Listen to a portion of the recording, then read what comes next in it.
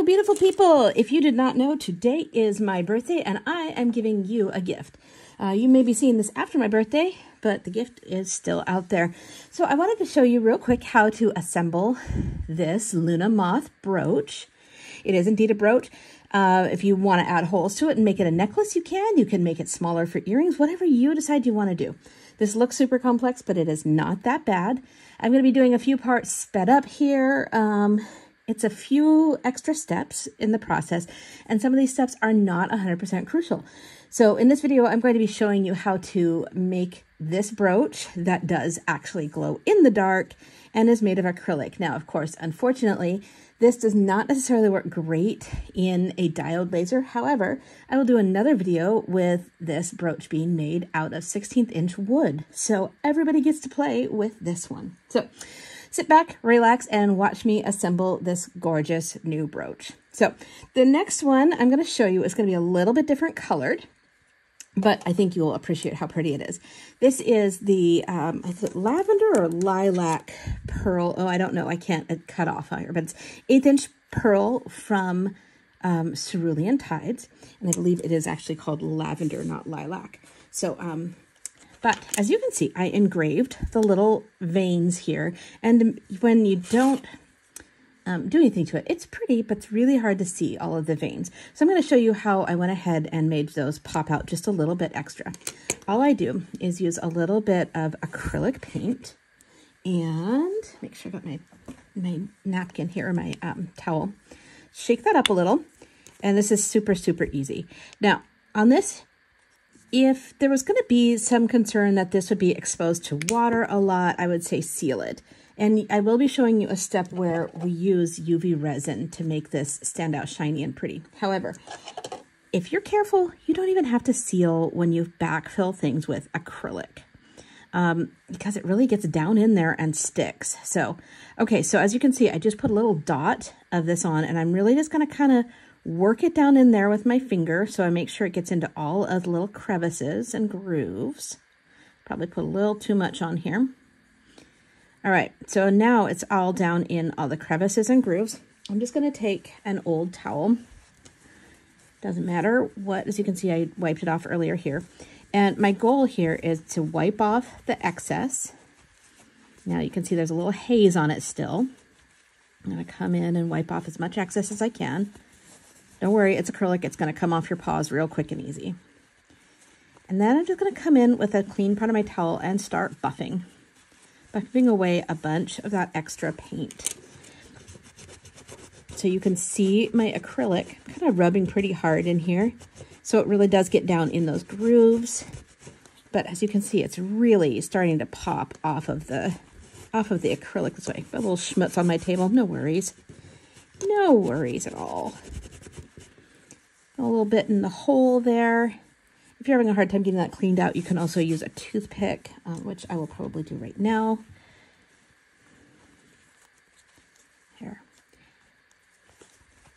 Okay, so as you can see, it's really turning out pretty, but there's just a bit of a haze on this. So all I'm going to do is take another clean part of my towel and very lightly spritz it with some water. And then just gently wipe the top off. That's it. Now, if you get down in there too much, you're going to wipe out that acrylic, but honestly, it's going to be pretty hard to wipe out the acrylic because, you know, when you engrave, it's got little lines. It's just millions of little, well, probably thousands of little teeny tiny lines. So it's going to hold that paint in there really nicely. So to get it out, you would really actually have to scrub pretty hard. Clean up the edges where I got a little paint on the edges, and bam, we got ourselves a pretty purple moth. Now, as you can see, this moth is complete without the top wings. I just like to have a little depth. This is up to your discretion. You do not have to do this part, but if you want to, it sure is pretty. Okay. Okay, for the next step of the pretty and not necessarily needed things, we're going to heat this acrylic up with this heat gun. I've had this humdinger for years, since I started selling rubber stamps. You can pick them up on Amazon. Pretty affordable. Don't get the very cheapest ones though, because they don't get quite hot enough. Now, as you might guess, this part of the project can be a little bit dangerous. So if you're doing this with small children, get them the heck away from here. Or you're a klutz like me, please be freaking careful. because it can burn, and hot acrylic is, well, hot freaking acrylic. So all I'm going to do is bring this over to the edge of my table here and turn it over and heat the back side. Ooh, a little dirty from earlier. I'm just going to use this like a hairdryer and hold it here. Sorry, I'll speed this up in a second. Then we're going to heat this guy up, and then I'm going to bend it over the edge of the table. I'm going to do both sides so you can see what I'm doing. All right, I'll be back to normal speed in a few.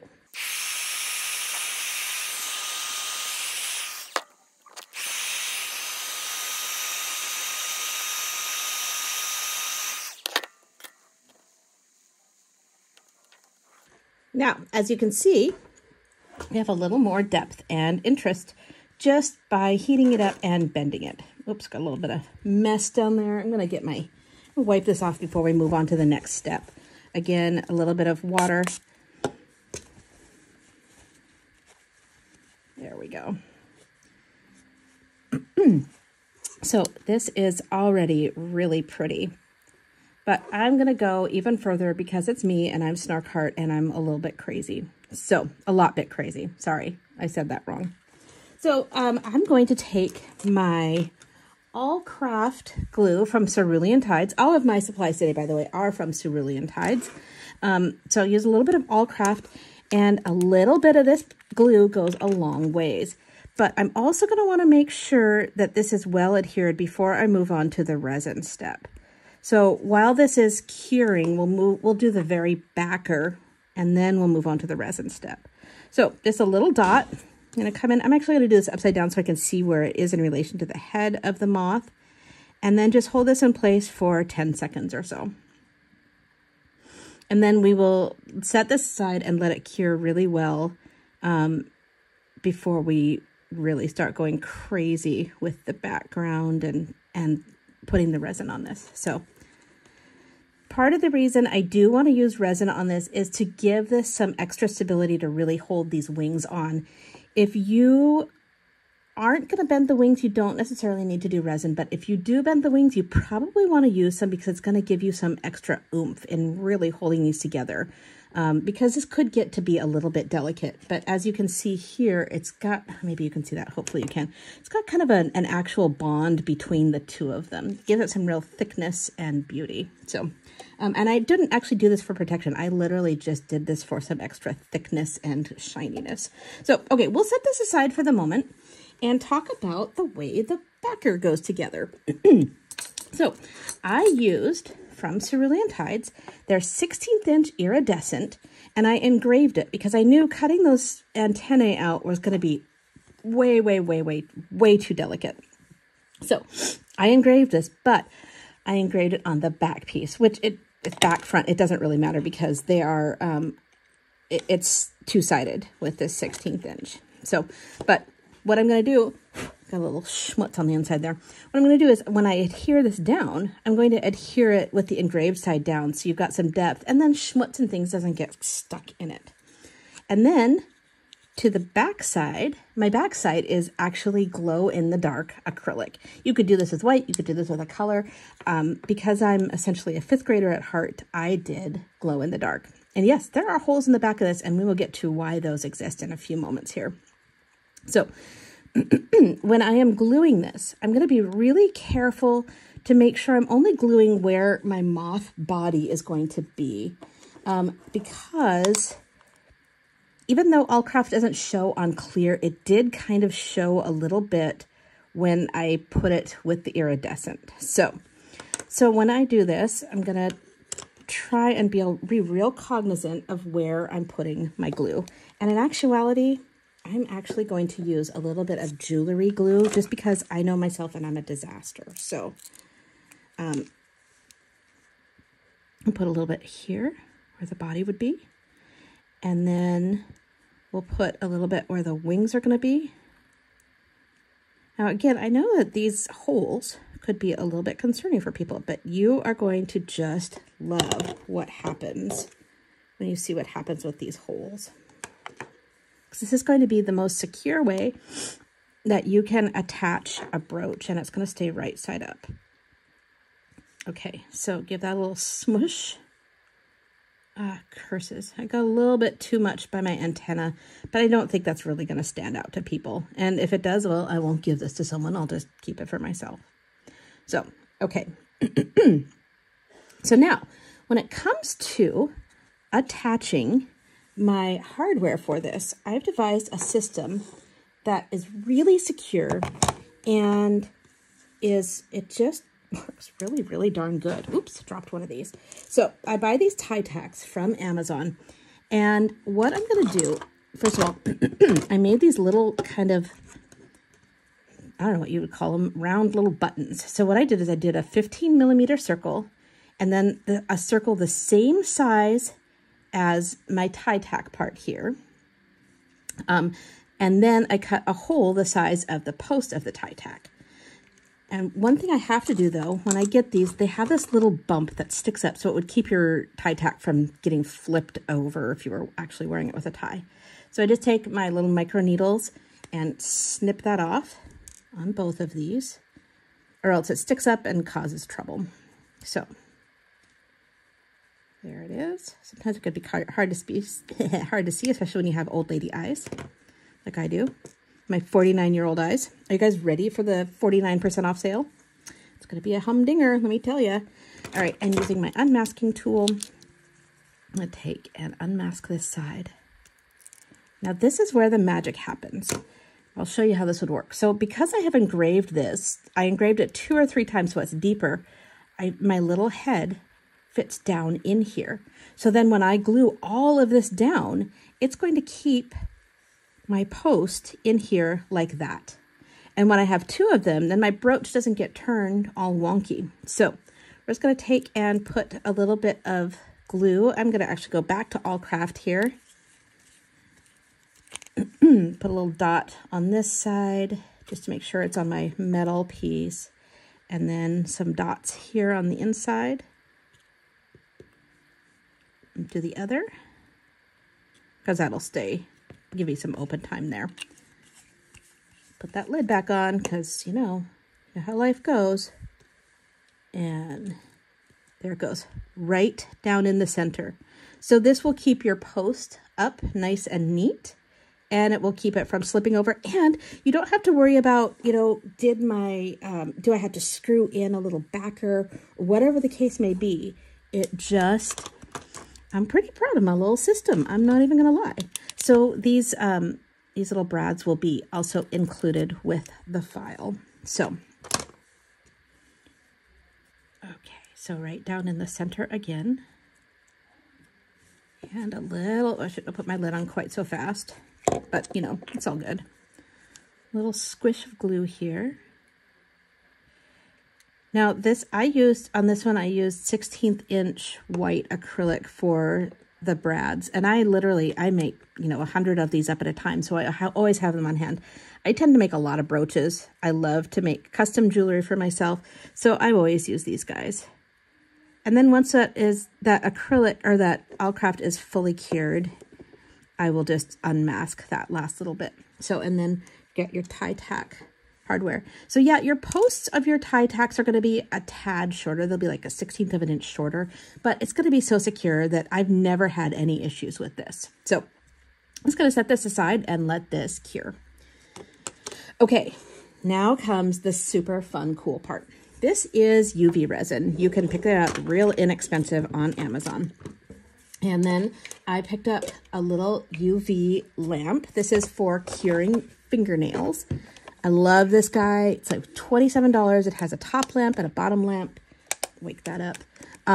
It has been great. And then as you can see, I just glued or taped down a little piece of plastic. So if I get resin on this board, I can just peel it up and throw that away.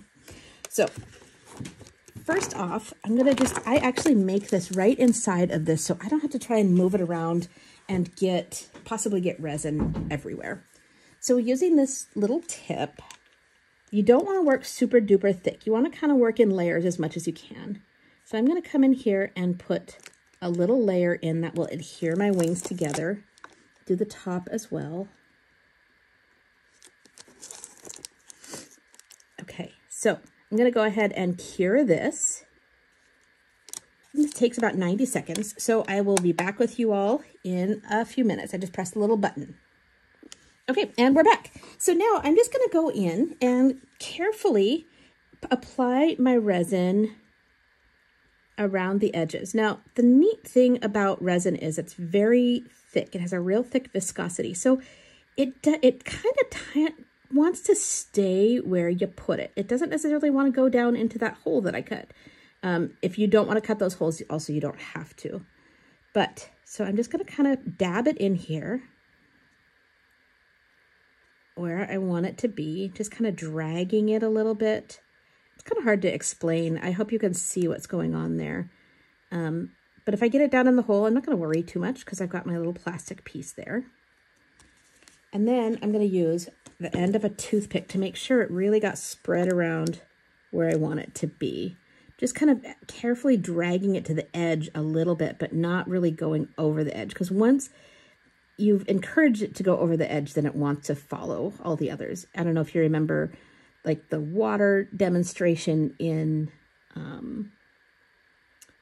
what was it, in Jurassic Park, but it's kind of the same thing. It wants to follow itself. So I'm going to go ahead and cure this again. If you see a little bubble, you can just use your toothpick to pop that.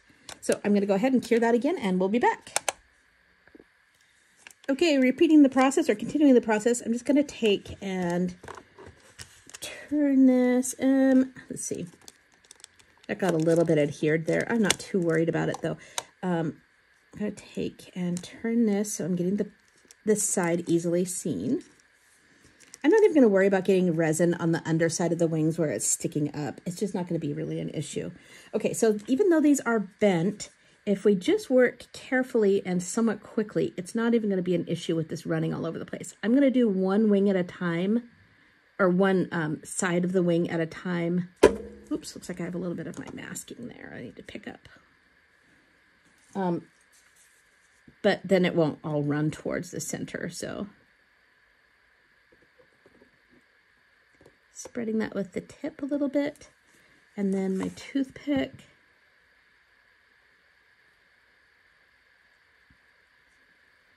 Okay, we'll give it another 90 seconds. Be back.